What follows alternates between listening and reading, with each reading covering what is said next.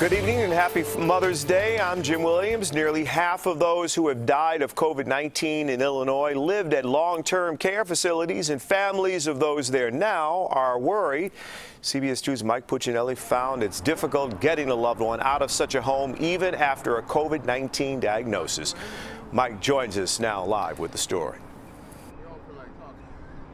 Hey, Jim, there are about 100,000 people living in the state's long-term care facilities, nursing homes, and rehab centers. But in a time of COVID-19, those people are increasingly at risk. I am terrified. Trainette Lark is scared because she's aware that more than 3,400 Illinoisans have lost their lives to COVID-19.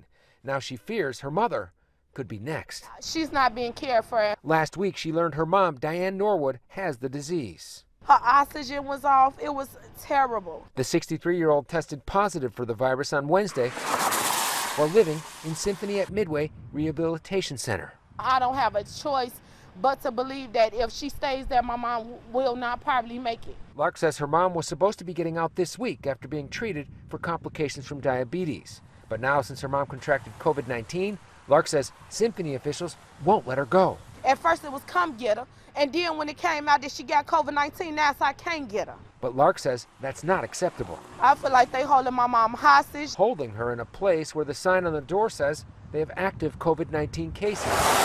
State records show that more than 150 residents and staffers have become sick, and 6 have died from the virus. I'm so angry at the people for how she just called out for help. Angry, but determined after spending her first ever Mother's Day without her mom.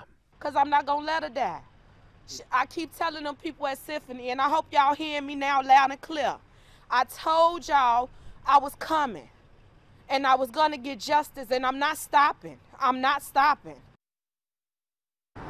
Now, Symphony officials say they have been in regular communication with the patient's family for the past several days. They also say they have assigned a nurse to the case to discuss the anticipated discharge date with the family. They also say they know regular communication is absolutely key to ensuring that families know that they are doing everything in their power to protect their loved ones at Symphony. Reporting live along the Mag Mile, Mike Puccinelli, CBS 2 News. Jim? Mike, thank you.